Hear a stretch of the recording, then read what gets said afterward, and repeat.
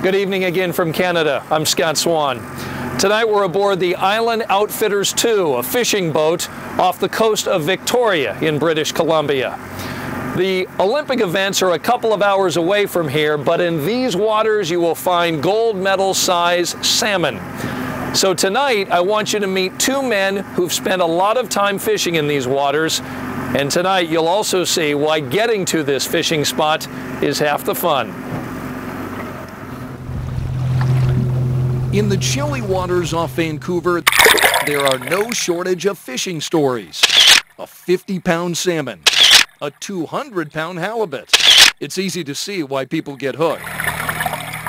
And here in Sea to Sky country, it only makes sense that landing the big one starts with a takeoff. You hop on, tell us where you want to go, and we'll take you there. Jeff is a pilot for Harbor Air. His aircrafts called seaplanes take off and land in the water. So when you're flying a seaplane, where is your runway? Our runway is anywhere where there's water. Yeah, it's pretty much all over the coast. We have an unlimited runway. And these seaplanes will show you and take you to the most scenic places in British Columbia. Seaplanes are very much a part of the culture, are they not? They are, yeah. They're very much part of, they've been around for, 50 years, getting to and from the remote locations that are only accessible by seaplane. Many of the remote locations are wonderful fishing spots, like this scenic area on the southern end of Vancouver Island. It's where some of BC's most experienced fishermen spend their days. All right, Ward, we're excited. All ready to go fishing. Let's go fishing. Let's go get some fish, man. All right.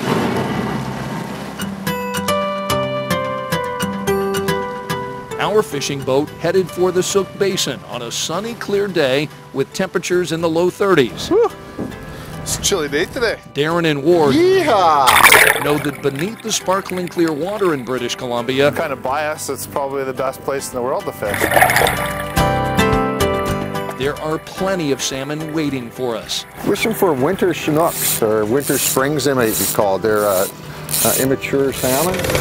I'm gonna go near bottom, which is about 120 feet right now. The guys have the gear A flasher like this, which rotates and pulls the bait. Oh, it's a good one! It's a good one! and a boat filled with enthusiasm.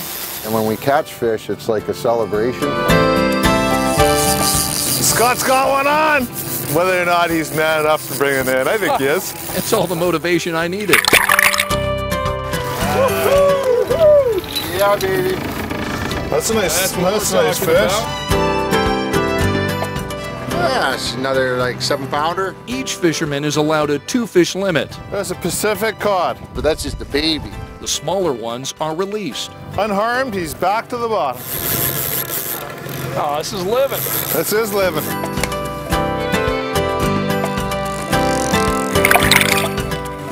That is beauty. They're all nice.